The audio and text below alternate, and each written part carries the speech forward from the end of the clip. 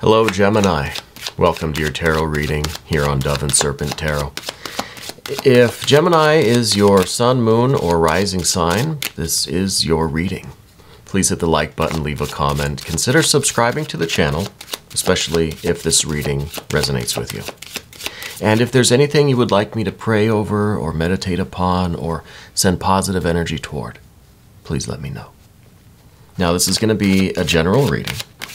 So try to be open and receptive to whatever may come through during our time together. I am merely the messenger. And I ask you to connect directly with each of these cards and use your own intuition to take you beyond the details that I might provide.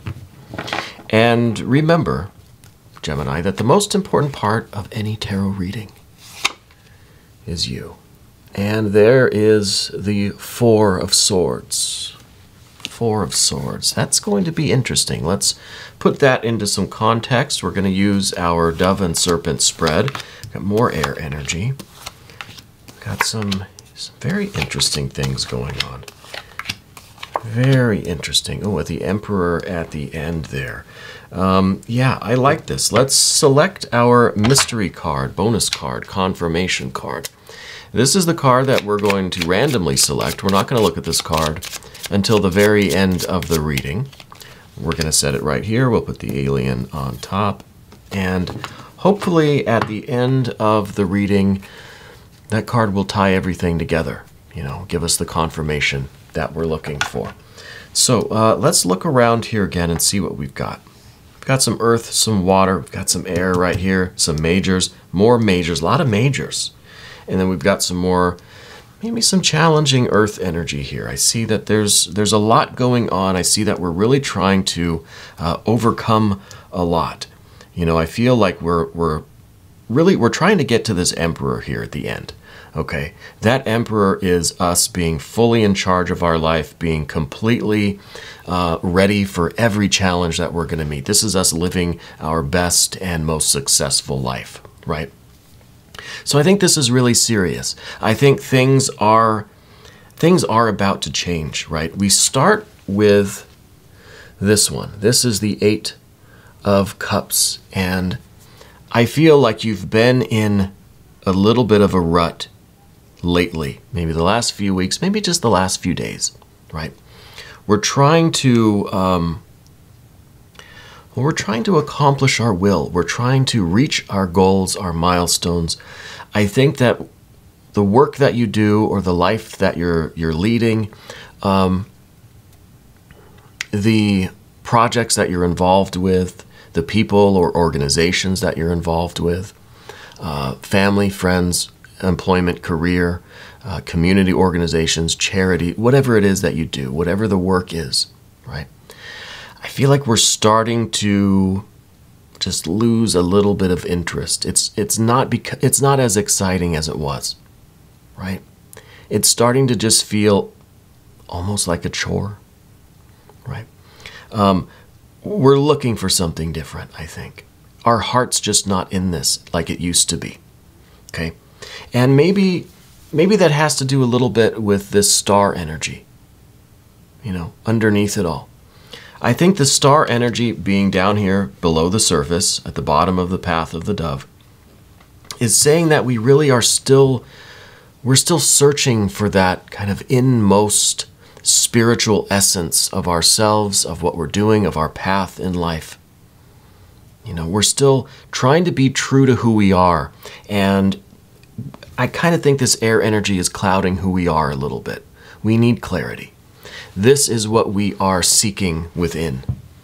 This clarity, knowing ourselves, right? Really getting down to our spiritual essence. Yeah.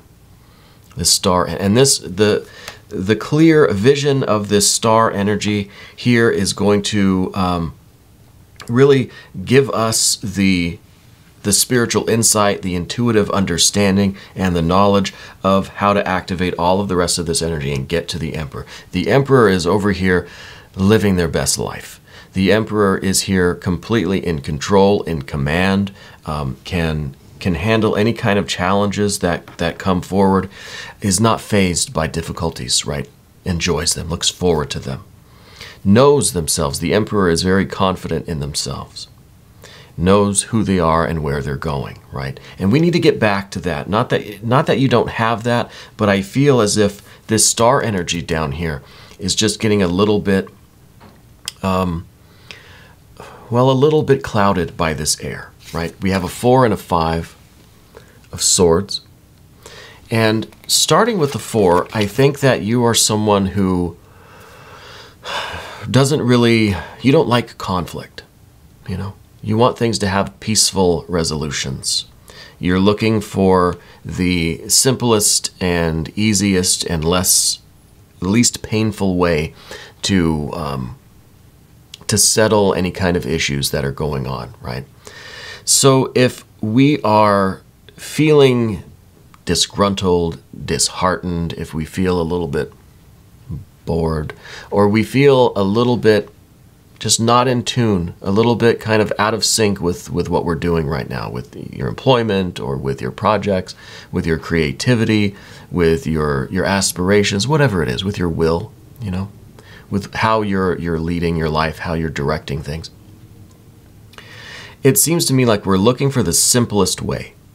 We're looking for the easiest and simplest, the most straightforward way to get to this Emperor. Right, to get to that feeling of confidence, of really enlivening what we do and how we do it. So we're looking for a straight shot, right? The 4 of Swords is kind of like that bullseye. This is kind of like the real pinpoint coordinates. We're not looking to really go around and around and around all of this energy. No, just tell me what I want to know. Tell me how I get there. Right? And I think that's really important when we're trying to get to this star energy. Simplicity is really important here. You know, directness is very important to you. I think you don't want a roundabout discussion. You want to get straight to the point, you know. And so I feel like we need to do that. We need to get straight to this point, and the star is the point. This is the point of all of it, right? This is the only point worth achieving.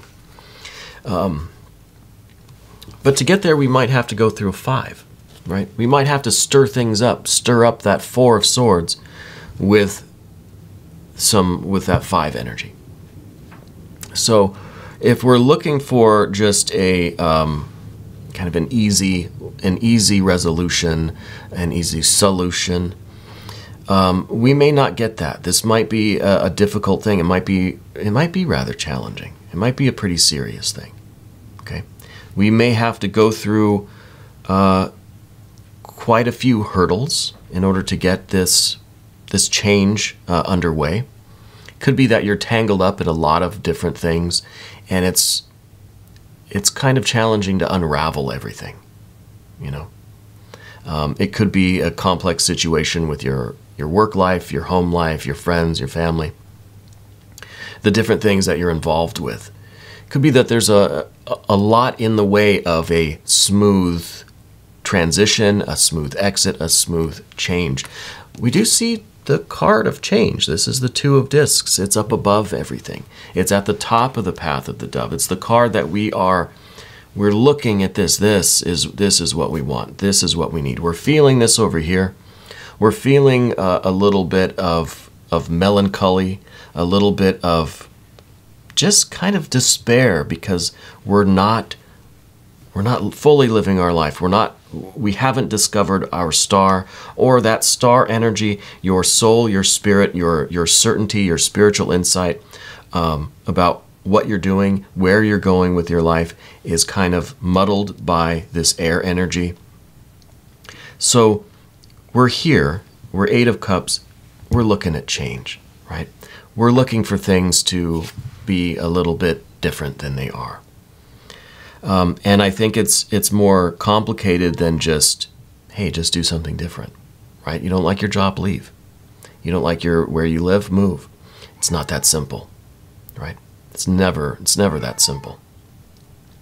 So the first thing, my cat is here to help move this reading along a little bit. The thing that we have to do that's really the most difficult thing is who's what's right in front of us is this Emperor. I mean, not the Emperor. That's the Emperor. The Hanged Man energy. Okay? This is the difficult part of it. This is knowing that we have to, that change is going to be a difficult thing. That it involves giving up things. It involves giving up the comfort, the familiarity, right? It's putting ourselves in an uncomfortable position for a shorter or longer duration of time, depending on what we're doing and kind of how drastic these changes are. And really how complex this air energy is. That's kind of getting us through to this star, right? So depending on how complex all of this is, there is more or less that we have to suffer, really, right? That we have to give up, things that we have to change, things about ourselves that we have to confront. There's a lot of, we've got a Seven of Pentacles in the position of what we don't want, but what we need. This card right here is pretty much what we have to confront, right? We don't want that. We need that.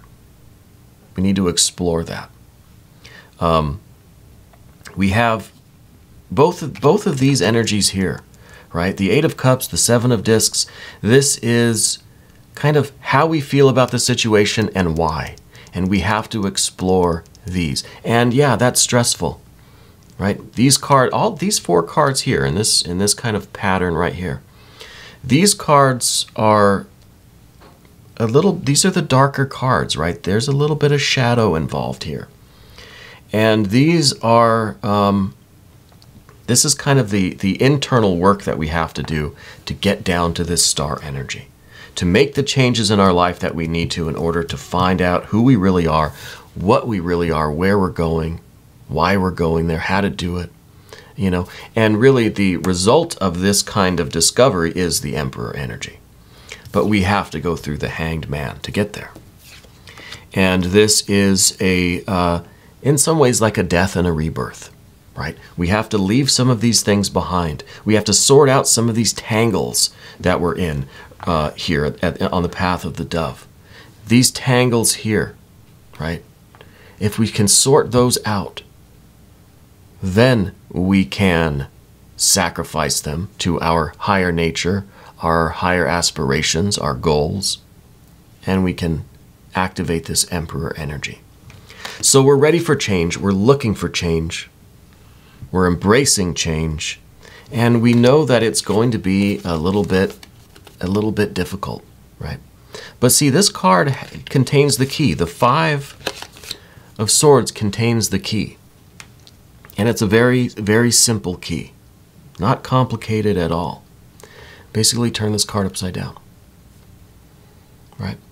Basically, just turn this upside down. This is literally the power of a positive attitude. And Gemini, I think that we struggle with our positive attitude sometimes. Part of that Gemini nature. It's we kind of swing back and forth. But the fact that we can try, we put forth the effort, right? We have to fake it until we make it, right? We have to try to be positive. And I think a great way to be positive, to force it really, or to activate it, let's say, is to also embrace that aspect of the Hanged Man that is giving of itself to others, being of service, right? Giving up part of ourselves for the benefit of other people. And I think that is a way for us to get out of our head, because this is a lot of air energy right here. These swords, this is a lot of air energy. This is a desire for simplicity and calm and clarity and focus, but we're not getting it, right? We're too much in our heads with the Five there. Maybe there's negative thinking. Maybe the internal dialogue is pessimistic, is discouraging. We need to change that, right? We need to change this upside down. The Four still looks the same, but the Five now, the Five is standing straight up, right? The 5 is really confident, positive, uses the positive affirmations, tries to find positive solutions that will help us make this change, or that will make this change a little bit easier. Yeah, because maybe this isn't so much about choice as it is about, like with the 8 of Cups here, accepting the reality of it. Maybe this isn't something that we have control over. Maybe this is a change that is causing a lot of stress on us, and we don't have much of a choice but to deal with it, to endure it, to suffer it. Yeah? So we can start by changing the way we think a little bit, by trying to put on a positive outlook, you know, put a positive face on, as they say. But that's going to bring us over to the path of the serpent here, which has a lot of major arcana. We have a lot of majors here too, and that's kind of what's making me think that, yeah, maybe this isn't something that we just figured out we don't like something and we're going to change it. I think the change is kind of, it's coming, you know, almost involuntarily, you know, but we can choose to endure it in the right way, in the positive way that's going to bring us the ultimate success that we want. It may be a lack of control now that's going to become control with this Emperor energy at the end, okay? But first, we got to talk about the Lust or Strength card, the 11th mystery of the tarot. This is the number of magic. This is the card that is you using your magic. And magic is causing change to occur in conformity with your will, right? To do this, we have to know our will. And to know our will, we have to know this star. We have to know who we are, what we want, where we're going, right? We have to clear out some of this energy so that we can really see what's going on down here. And upon doing that, then we can start plotting our course, right? We can start really discerning our orbit, so we know how we're going to get up here to this Emperor energy. So I think this magic comes from us being able to take what's available to us, take the resources, take our environment, take the energy, the situation, the circumstances, path of the dove, take everything on the path of the dove here, and we use it to create change in conformity to our will. So we may feel like the situation itself we have no control over. It's inevitable. This is kind of, I mean, this doesn't look like the best stuff right here, right? But this is all going to be some of this magical light and energy and power that we can harness. This card's about harnessing this power and using it to create what we want in life, you know. And it's no coincidence that the very next card is this devil energy, because this devil energy is this is your will being extended out into the world. Yeah. This is, it's not even really confidence or power or magic. It's just sheer endurance and strength. You know, it's committing to something with full force that there is no force, you know, in the world that can push you aside. You know, this is having infinite power, infinite energy. Yeah.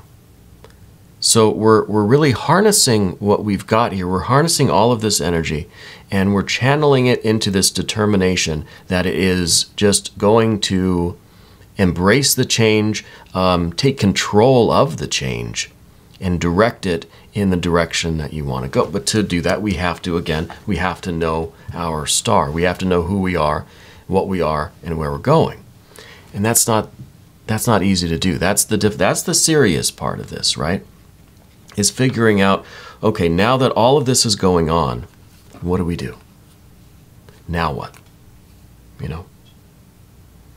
And a lot of this is about positive attitude, positive affirmations, positive thinking. A lot of it is about acceptance and surrendering and channeling all of that into this luster strength card, right? Into this magical ability, into this direction, this stamina, endurance, this commitment. The devil energy here, this is the energy that's going to climb whatever mountain you put in front of it. Okay? And it just so happens that the mountain in front of it is this 7 of Pentacles. This is the fear. This is the fear that, you know, we're getting older. We're not succeeding like we thought we would. This is the fear of failure. It's the fear of fear, and it is the fear of failing. And, you know, the only earth energy that we see on the path of the dove here is this 2. And this is telling me that whatever work we're doing here, it kind of feels like it's a career thing or something related to, you know, the work we do over the course of our life, right? Like a career or something. But it feels to me like all of this effort, all of the work that we've been doing, it hasn't been very stable. It's always been fluctuating. It's always been uncertain. It's never really solidified. It's never really created that kind of stable success that we want. It's always been quite volatile. So there's this need, this requirement for us to confront this fear. And again, this is one of those kinds of feelings or energies that are going to go into this luster strength card. We have to own it. We have to take full responsibility for how we feel and what's going on. Yes, this situation on the path of the dove might be something that was out of our control. It might not. It's just maybe we got laid off. Maybe the industry slowed down. Whatever it is. We've got to take responsibility for our part in it. We've got to own it. We've got to use it as an empowering thing rather than something that weakens us. Okay. So there's a lot to confront here. And yeah, the 7 of Pentacles, this is the fear of all of our efforts really not amounting to anything. This is the fear of not getting to the top of the mountain. But you've got this devil and you've got this fire behind you, you know. So I think we're going to get there. I don't think there's any question about it. I do feel like things are changing quite quickly. I think whatever this was unexpected. The path of the dove stuff. I don't think you were expecting this, you know. I think it was always kind of shaky. It was never that stable, but you weren't really expecting it to kind of happen the way it happened now. But we can handle it, right? We can use this as an opportunity. Because this really is the best and brightest card on the table right now. I mean, if you look at the overhead here, this is, well, that's the sun at the top of the mountain there, right? That's amazing. That is the brightest card here. And I think behind it is this star energy. You know, we can put that right there. I think behind the Emperor is that star. That's the key of it all. That is the combination that is really going to be the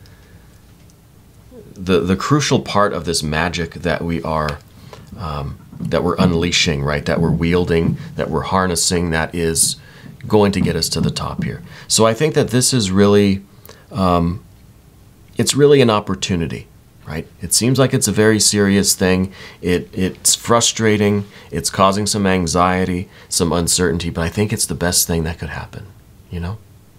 Because it's forcing you into this opportunity. It's forcing you to own your power and to push yourself in the right direction, yeah? Rather than trying to stay in this situation where, yeah, it was comfortable, it was familiar, but you weren't happy, you weren't fulfilled. We're changing that now, you know. We're thrust into it. But sometimes that's a good thing. Sometimes you have to just jump in the pool and learn, you know. Let's look at the mystery card now. I'm curious what this is going to be. Thank you, Alien, for your assistance today. If I can get him to stand up. Oh, he wants to lay down, I guess. That's fine. What is this going to be? I would love to see some very, very steady earth energy. You know, a 6 of discs. Well, or the perfect complement to the Emperor, the Empress. Also, maybe would like to see the Lover's card. It would be your patron card. It is the Gemini card. Well, let's just take a look, okay? We've got the Moon. We've got the Moon. The Moon is another card that is really heralding in a significant change. So this idea that this was abrupt, but that this is going to lead to the best life for you, is confirmed by this Moon card. Now, the Moon card is also a very scary card. This is nighttime. This is the sun's going down, right? This is the monsters that come out at night. In a situation like this, there's worry, right? There's just a lot of anguish mentally, emotionally. We see that already in this, just kind of this area on the table connecting these cards. But there is this certainty that the sun's going to rise again. You know, as scary as it is, as the, you know, the forest is or whatever at night, we know that the sun will eventually rise. And that's what this card is really all about. It's like, hey, let's use this darkness for whatever we can. It's here, right? We're stuck in it. We have to kind of wait it out. We know the sun is going to rise, so let's either enjoy the nighttime or let's learn from it, right? Let's learn to not be afraid of the dark. Yeah. Metaphorically speaking, I don't think you're afraid of the dark.